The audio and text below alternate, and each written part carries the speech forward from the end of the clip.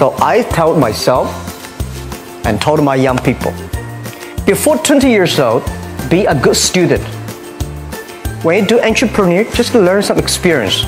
Before 30 years old, follow somebody. Go to a small company. Normally in a big company, it is good to learn processing. You are a part of a big machine.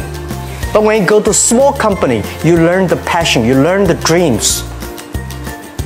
You learn how to do a lot of things at one time.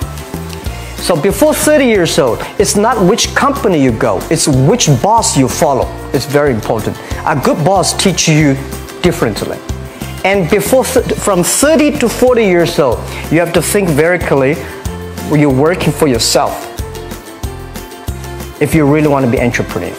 When you're 40 to 50 years old, you have to do all the things that you are good at. Don't try to jump into the new area. It's too late. You may be successful, but the rate of dying is too big.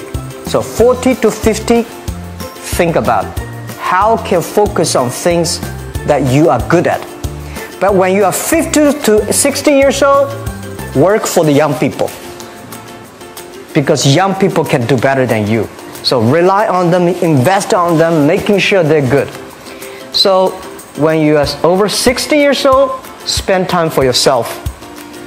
On the beach, sunshine, right? It's too late for you to change normally.